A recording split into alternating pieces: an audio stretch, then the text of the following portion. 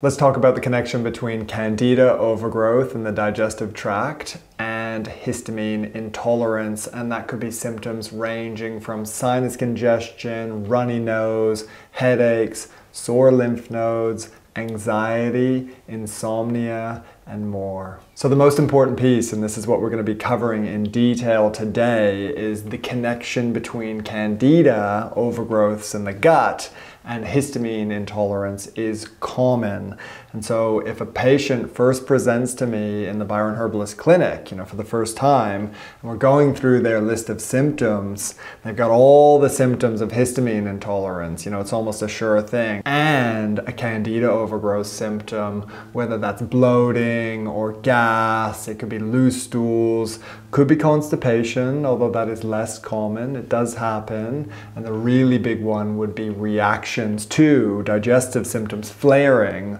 with things like refined carbohydrates and sugar. I will be starting to suspect that Candida is driving that histamine intolerance in those patients. So let's dive in.